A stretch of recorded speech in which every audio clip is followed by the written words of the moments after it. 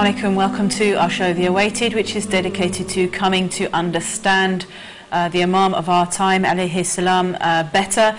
And in this program we're going to be exploring what inshallah will happen after he arrives. Obviously we have discussed some of the signs before that will lead up to his emergence, but we're going to be again looking at them in a little bit more detail. And inshallah this show will be in two parts. So part one is looking at some of the signs and looking at the mission of the Imam, and exploring exactly what is going to happen when he reappears. My guest is Brother Sajjad Jihad, and I wanted to welcome you first. Thank you. Assalamu alaikum. There are books that do have narrations that talk about the Imam and also what will happen to him, and some of these are quite scattered, and sometimes it's difficult to get a real clear picture of exactly what is going to happen in this period. It's a bit vague for many of us that he's coming and we know that he's going to rule, but we don't know exactly sort of the details. Just one thing I wanted to raise, which perhaps many of us might not be aware of, or many of the viewers might not be aware of, that actually testifying, according to some sources, testifying to the existence of the Imam was something that took place in the realm of Alast. It was part of the covenant with Allah subhanahu wa ta'ala. As it says here, God made the prophets take an oath, saying to them, "Am I not your Lord? Is not Muhammad here my messenger? And is not Ali not the Prince of Believers?" The prophets answered yes, and prophetic status was firmly established for them. And God made those who are endowed with firm resolution take an oath, saying, "I am your Lord, Muhammad is my messenger, Ali is the Prince of Believers. His heirs, Awsiya, who are after him, the responsible directors of my order and the guardians of my treasures of my knowledge. And the Mahdi is he through whom I will carry my religion to victory, through whom I will show my power, through whom I will take vengeance on my enemies, and through whom I will be worshipped whether they will or not." And the prophets of firm resolution answered, "We affirm and we bear witness." Actually, it says the prophets of firm resolution, so I don't know if all the spirits in the previous realm testified that this was part of the covenant, testifying to Allah and His oneness. Well, we have, Bismillah ar-Rahman ar-Rahim, we have in our narrations from the Holy Imams that we existed before the physical bodies on this earth. So we were shown certain truths and given a chance to elevate our status before coming down on this earth. And this is why one person becomes of high stature, and not why one person becomes a prophet and somebody else doesn't. Why one became an Imam. And if you gathered the billions of people, I think the estimate recently was about 80 billion humans have lived until now. So throughout history, about 80 billion. Those 80 billion, even if we take the narrations, let's say we have 120,000 prophets, 124,000 prophets, if we take the amount of Imams, if we take the people of high stature, companions and scholars and so on, they wouldn't number more than 1 million. And compare that to 80 billion, it's a huge difference. So why is it that some got such a station and rank and the majority did not? And it is because Allah makes man free in his choices. He knows the result of things, but that doesn't influence that you have freedom to do things. So before we came to this earth, God knew the result of what we were. And so in a way, He allowed us to choose what we're going to do. And one time where this happened was before we were born, and the second is when it's playing out now. And that's why from then He knew, or he could show who was going to be a prophet and who was not. Which was why people, the angels were expecting prophets. The angels were expecting people to come along of high rank or the opposite, of the worst of people, because they were given a chance to see this before our physical birth here. And I think it's purely a matter of free will and certain factors influencing our souls, our nafs, our body, our minds. Genetics plays a role, environment plays a role, upbringing plays a role, the time that we're born in plays a role as well. So I think it's so complex. I would think more than 300 individual factors affect how we turn out to be. And I think that's just God's mercy in giving man control over certain things and Him dictating certain things. Yeah, that's a good point about His mercy in in that in some ways there are certain patterns or paths laid out for us, and you could say all it is for us to recognize those signs of that path. Something that again, people who may be even curious about the teachers of Ahlulbayt alayhim salam will say that, you know, according to followers of Ahlulbayt, they say that the Imam will avenge, you know, one of his roles will be to avenge, for example, what happened to Imam Hussein alayhi salam. As here Imam Sadiq alayhi salam has said in Al-Kafi, any time one of you has the desire to see Al-Qa'im, then you should desire that while you are in a good spiritual state, since surely Allah subhanahu wa ta'ala sent Muhammad as a mercy, peace be upon him and his family, but will send Al-Qa'im as an avenger. So will he just avenge Imam Hussein alayhi salam? I mean, what exactly, you know, is he going to avenge? Who is he going to be fighting against? Well, the narrations, the most narrated of those regarding the mission of the Imam, it says that he will fill the earth with justice after it has been filled with oppression. Yeah. So the number one aim in a way is to make the earth a just place for humans to live in, somewhere where people are not oppressed. So that's the first, shall we say, aim of the Imam's appearance. The second, if we refer to one of the narrations that we have, that says he fights for the Sunnah, the establishment of or the return of the Sunnah as the Prophet fought for its establishment. So in a way he comes so that people will know what true religion is. In this way I think he is avenging the Imam Hussein's death, but in a similar way in terms of the Imam died so that people will know what real Islam is. Yeah. The Imam Sahib al-Zaman will reappear to show people again what real Islam is. And I think it's not an issue of, oh, he's my grandfather, I'm here to avenge his death and take retribution on people. I don't think it's that type of meaning. The avenge here is to avenge the wrong done to Islam by people not knowing what the real religion is, and the Imam will come to avenge the death of Al-Hussein in terms of Hussein did his best to show people what real Islam is, and he protected Islam, but over a period of time, the amount of oppression that goes on puts a veil over what real religion is. So the Imam will return to avenge the death of Al-Hussein in terms of showing people, let's remove this veil. And it says here in the narration that Al-Mahdi رجل من عترتي يقاتل على سنتي كما قاتلت أنا على الوحي. Narration is in the Nabi al-Muwaddih for the Qunduzi and Sawa'iq al-Muhriqa for Ibn Hajar. So from the non-Ahlul-Bayt sources. Can you translate that for our viewers? The narration says that Al-Mahdi is from my family. He will fight for the Sunnah as I fought for revelation. Right. As I fought for the revelation and the initial news of Islam, the Mahdi will fight for showing people what the real Sunnah is. And I think that's more what the avenging mentioned here is about. It just reminds me of, again, a narration which again is found in, I think it was even found in the tafsir of Fakhruddin Razi, I believe, but where the Holy Prophet ﷺ says, again, you know,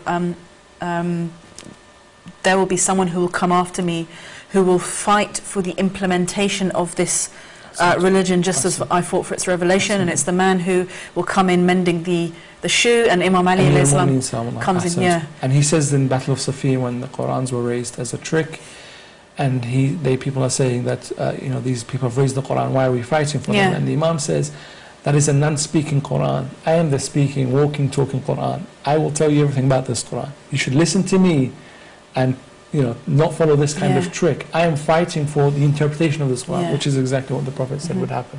So it seems in that way that that the Imam of our time is again fulfilling that role, continuing that role. Of course, we can't forget as well that one of the slogans of the Imam's revolution is Ya li Tharat al-Hussein, oh, to avenge al-Hussein.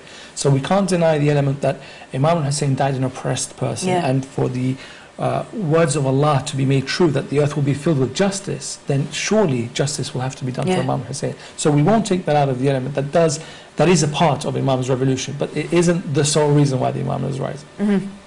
And also, as you said, you mentioned the word revolution.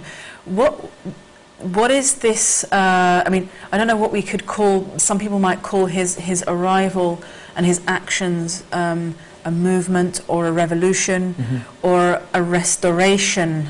I mean, obviously in the narrations it does talk about restoration, restoring Islam to what it was before. So how should we kind of envisage his actions, the effects that will result from his arrival? I think it's an element of all three. It's a revolution in itself. It's bringing back original Islam, and I think it's a new form of governance as well. So it's all elements of all three, and I think it works in stages. The Imam rises up; it is a revolution. Yeah. The Imam comes back to break the shackles of the oppressive leaders that have a hold of this earth, and he rises up for the rights of the people who have been downtrodden. We have a narration in Irshad that the Imam will come after a trial for humankind.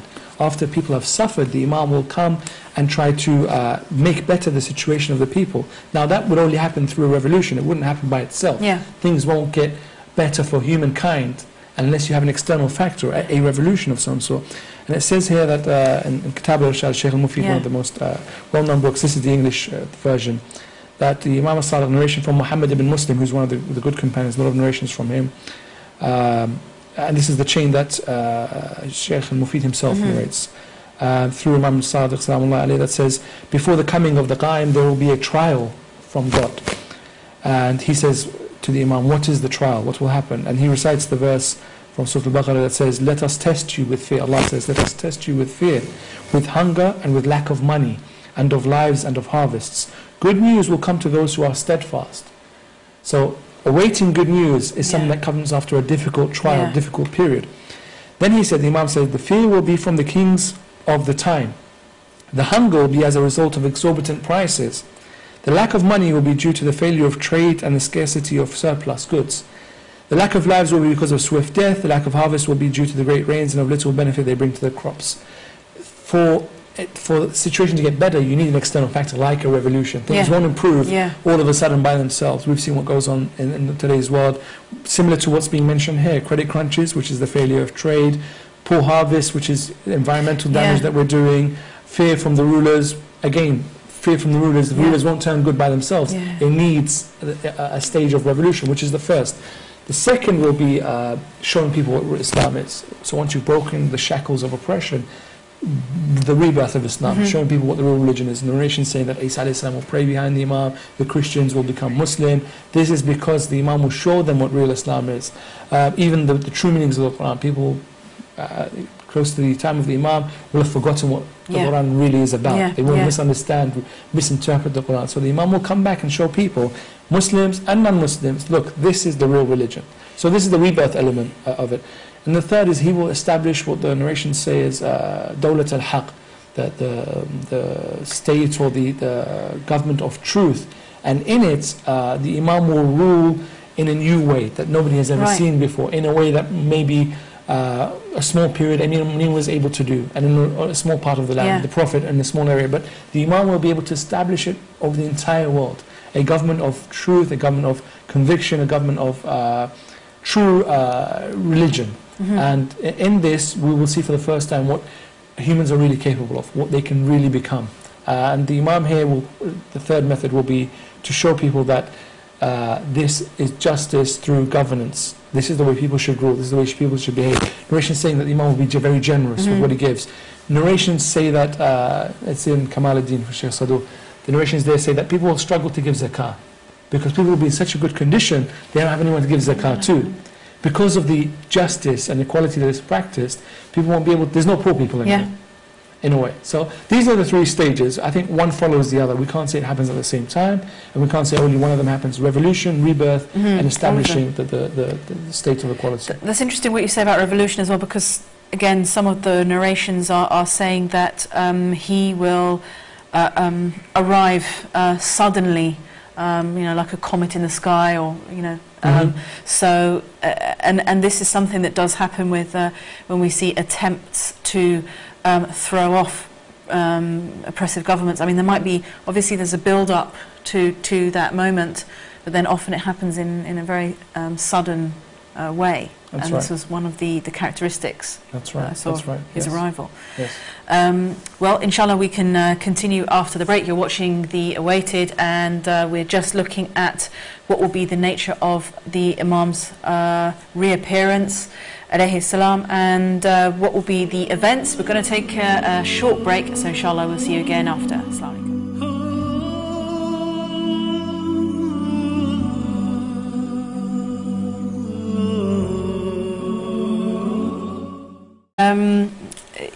There are books that do have narrations with that talk about the Imam and also what will happen to him, and some of these are quite scattered, and sometimes it's difficult to get a real clear picture of exactly what is going to happen in this period. It's a bit vague for many of us that he's coming, and we know that he's going to rule, but we don't know exactly. But we're going to be again looking at them in a little bit more detail. And inshallah, this shall be in two parts. So part one is looking at some of the signs and looking at the mission of the Imam and exploring exactly what is going to happen when he reappears. My guest is Brother Sajjad Jihad, and I wanted to welcome you first. Thank you. Assalamu alaikum.